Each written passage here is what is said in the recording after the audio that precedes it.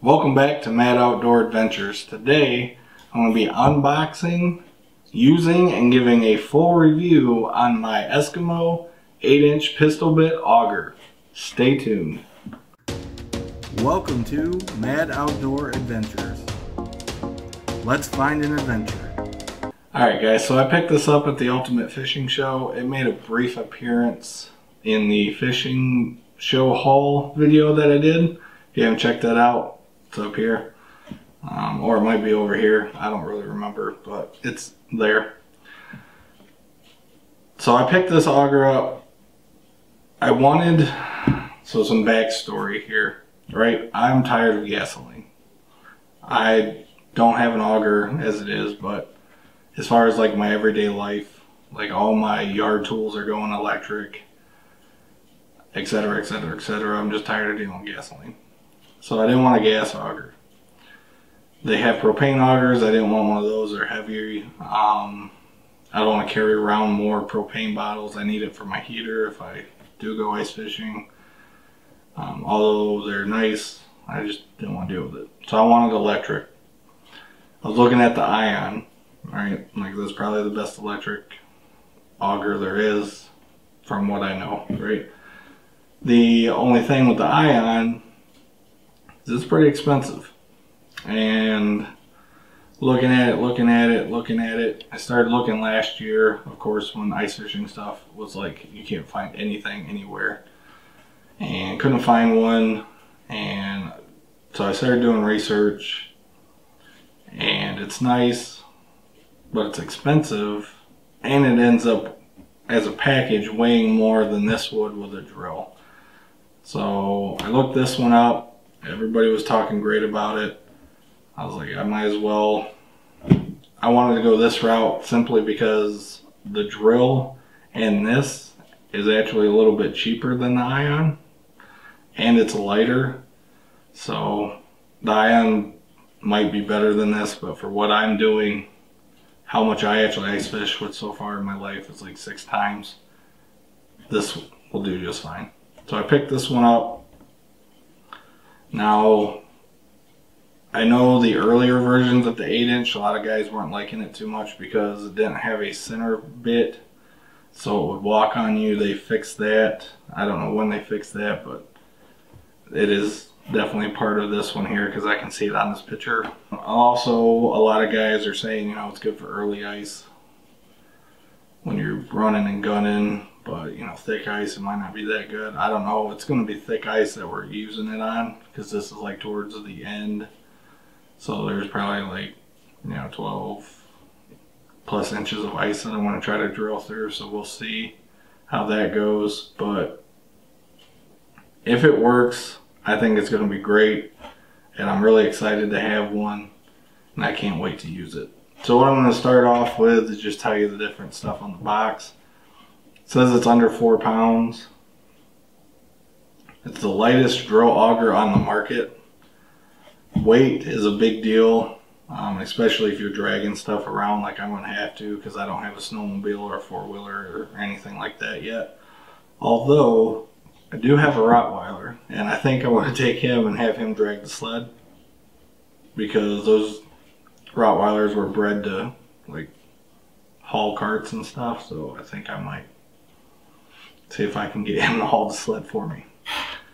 But anyways, features. Impact resistant polymer float or flight. I think that's what it's made out of. Has a hexagonal aluminum shaft, bit saving top plate. So that top plate I assume is bigger than 8 inches, so that way if it falls out of the drill it doesn't go in a hole. I mean, that would be worrisome anyways, so hopefully I'll never find that out. So it's lightweight, it has a true 8-inch diameter, it includes a center point, high strength cutting head, it cuts smooth and efficient, and it's great for re-drilling frozen holes.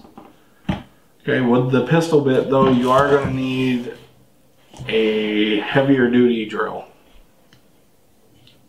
I didn't have a heavier duty drill, I had a basic Ryobi, but I ended up getting a heavier duty drill, and we'll talk about that in a minute. But the drill requirements, you have to have a side stabilizer arm, so that way you can have a two-handed grip. Otherwise, I would assume it would just snap your wrist. A 1/2-inch drill chuck. It needs to be an 18 volt, at least a 4 amp lithium ion battery or higher. Brushless motor, and it has to have a minimum of 725 inches / pounds of torque. So it has to be a pretty heavy duty drill. We'll talk about the one I got and other ones that I've seen guys have. So I think that is everything as far as the information on the box. So I'm going to go ahead and open it up and take a look at what's inside.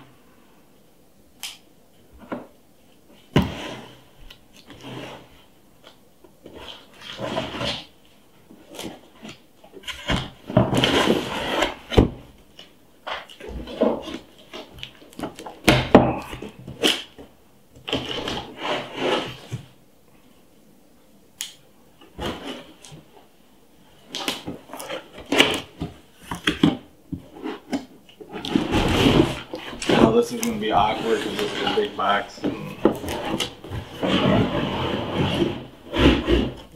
here, but just pull this guy out, put him on the table. So it comes with this top part, just I guess center it in the box, and just garbage.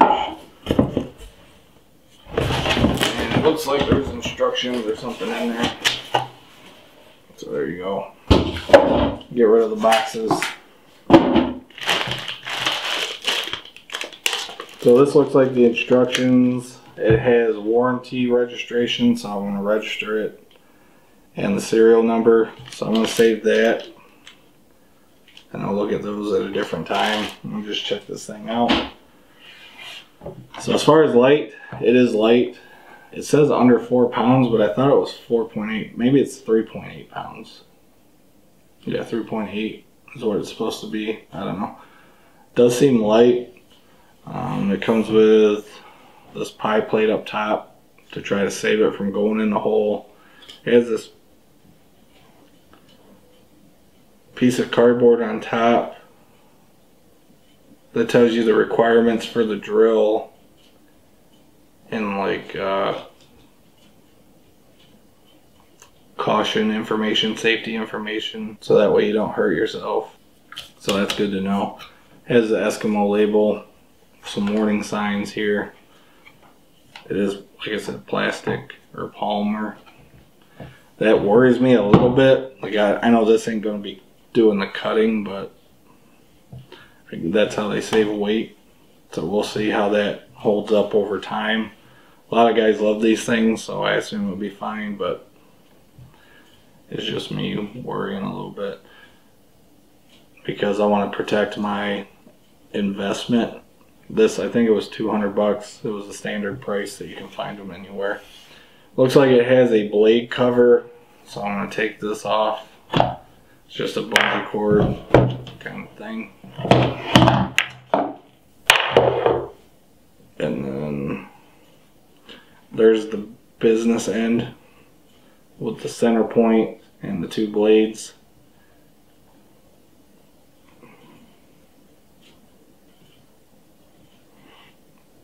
A little scary. It looks like it will cut you for sure. So don't just grab that or whatever. Use this. Always make sure that that safety cover's on. You don't want to bleed out on ice or anything like that. That'd be terrible. So I'm excited to use it. Let's see here. So the drill that I got for it, I already assembled it, is the Milwaukee Fuel Brushless M18. The reason why I got this drill is because I remember seeing on their website, Eskimo's website, they suggested this drill to begin with, or it was some website that was selling it, I don't know, suggested this one. There are other brands that can do it, like DeWalt and Lakota, I mean, even some rigid, there's guys using rigid drills for it, but I figured I might as well go with the original recommended one. I know this ain't a drill review, but this handle goes on here. It locks on pretty well. I don't think I'm gonna have any issues with it. The minimum requirements is like 725 inches of torque, or inch pounds, or whatever, however they judge that. This one has 1200, so I think I'm gonna be good. It has 5 amp hour batteries, so I think this will fit the bill. I did weigh this off camera separately. It's saying this whole unit here weighs 6 pounds. It's possible, it doesn't quite feel like 6 pounds, but the scale doesn't lie, right? So altogether you're looking at 9 pounds, 10 pounds, versus I think the Ion's like 18, 20. I don't know, I'd have to look for sure, but it cuts the weight quite a bit, and it was cheaper together because I got this for 200, and this was the whole package with 2 batteries, the charger, and the case. I got it for 3. Alright guys, so here I am with the 8-inch Eskimo pistol bit with the Milwaukee fuel drill. I want to test it out. I'm not actually really fishing today, but I just want to, you know, work my new toy. So I'm going to take the cover off, and as I showed you before, you see that nice spike and the blades. That center point is supposed to help.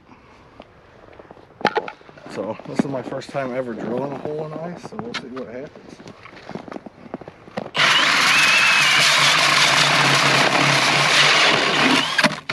Oh, that was no good.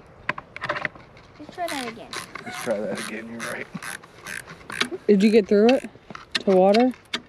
I don't see water. No. Keep drilling. Go!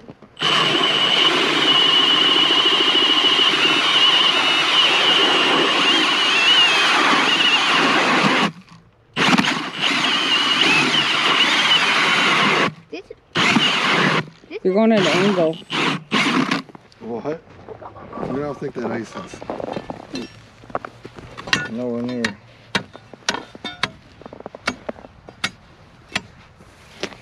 Yeah, I don't know how deep it is out here, and I'm afraid of hitting the bottom. But let's keep going. Yeah, I think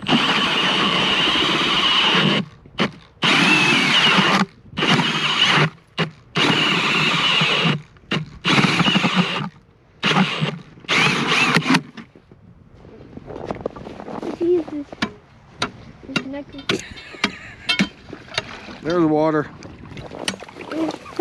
Got it. That just made your daddy really happy. Welcome, Daddy. A couple things here. Welcome, Daddy. Is I don't think this is made for this thick of ice. Why? I don't know. It is. It keeps bogging down. Let me try to change the setting here. Put your pole down there, bud. Hold on, it's not all the way through yet. Really? There's water there. Try to put it up to the power. Okay, so that ain't right. I think it's not made for drilling in the water, Daddy.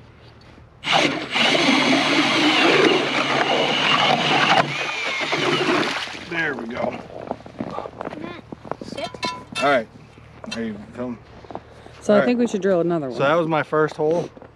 It didn't go very well. I want to try another one. I think it was a setting on the drill. I don't know. So I'm going to go one over here.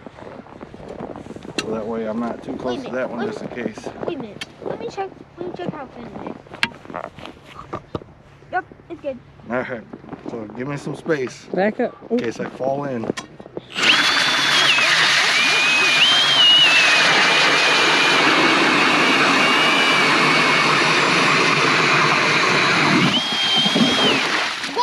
That was a lot better. So it was a setting on the drill. That was my bad. But look at that. I drilled a hole nice, and I'm happy as shit about it. I don't have a scooper though, so we're gonna have to try to see. I'm gonna drill another one. Let's check how thin this is. Your dad's having fun drilling holes.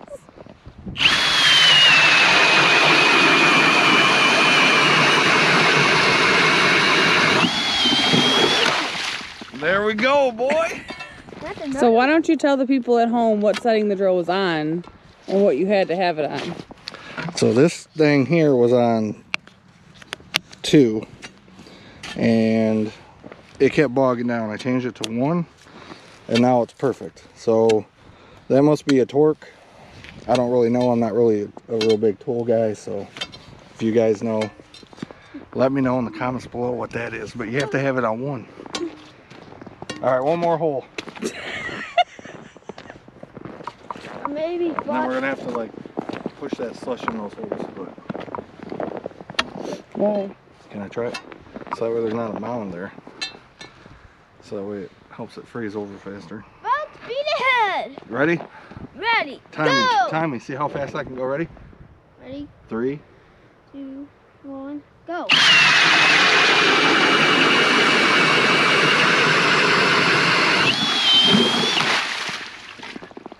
That's quite a bit of ice. I don't know. I mean, I guess I can stick my hand down there and measure it. But... And it's light. It's nice because it's light. I could probably carry this around all day and not worry about it. The only thing I was worried about, honestly, as I said before, is this is plastic, but it doesn't seem to matter at all. Finally got a sweet auger to go ice fishing. So half of the battle's there. But a lot of guys online said it's good for early ice, that it's not really good for late ice.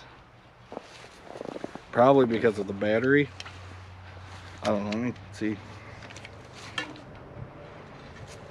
Still have 4, I mean I wouldn't expect it to go down, but I still have 4 bars. I drove 4 holes. This is late ice. And this is late ice. That's probably at least 13 inches of ice. So I don't know. I think it's gonna do great. It's an 8-inch hole. If I ever go after some giant fish somewhere else, I might get a 10-inch something, but this will definitely do the job. And I'm tickled pink with it. So, Want to drill another one, Daddy? you want me to drill another one? Well, if you want to. Okay, I'll drill one also. Don't go too close to the docks. No. Ready? You gonna check it for me? Is it good? Let's get it ready. Start drilling.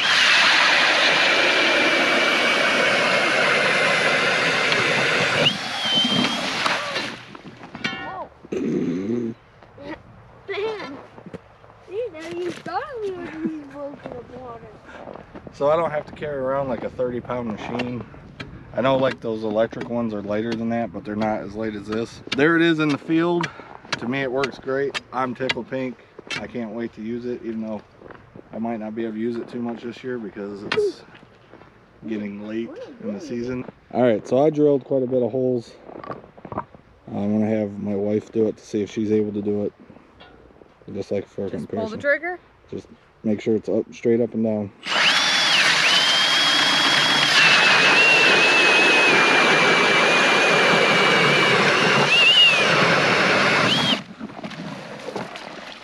So there you go.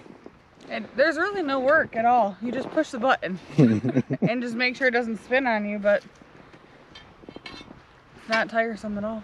I think it was worth the investment. You want to try? Mine isn't like crazy because I wasn't like, yeah, on the way up. Sure. Alright, so let the boy try. Let's go over here some. Hold on to this part tight, okay? All right, push the trigger.